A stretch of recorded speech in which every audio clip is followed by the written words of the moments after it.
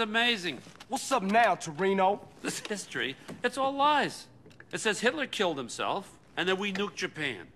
And people believe this shit. Jesus. Well, if it makes them sleep better at night, I guess. Hey, man, what did you want?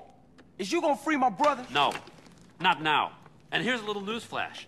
I said that to get you to do something for me. Man, you real fucked up. But the shocker is, we are gonna look after him. Because I need him alive as much as you do. Oh, thanks. You know, after what you've done for me, it's like you're a pro now. I got double agents in Panama. I want to put a price on your head. A Russian spy, little fat Boris-looking guy. He's asking for clearance to interrogate you. Russian style. Calipers on the genitals. Feels good. You'd like it. That ain't nothing cool, man. Just leave me alone. You bad news. Don't worry about it. The Russians got bigger things to worry about than your genitals, believe me. The whole country went to shit. You know, we tried hard to put a lid on it, but that idiot Gorbachev with his little strawberry in his forehead, he gave away the crown jewels. Still, they got their, their boy in the White House. That was nice.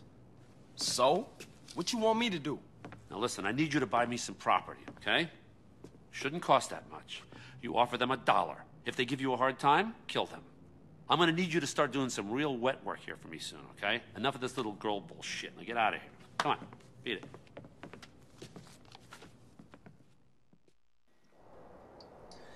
Hey guys, what's going on? Kasam Sensei here, and this is Grand Theft Auto San Andreas. This is the mission called Verdant Meadows, where you have to go to the abandoned airstrip and buy it. That is as simple as that. You'll have to buy it, but you have to make sure. I'm not sure. I don't remember how much was it, but we will discover it soon.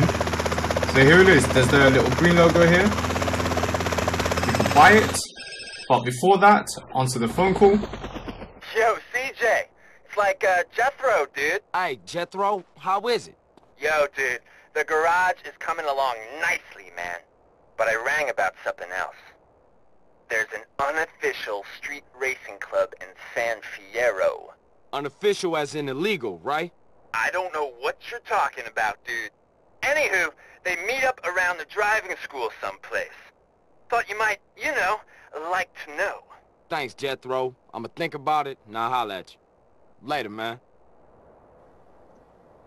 Alright, there you go. So buy this property, $80,000, and you just got a call from Jethro saying you there's street races all around town. And there it is, there's your property bought. I'm Kasam Sensei. I hope you guys like this video. I'm out. Peace.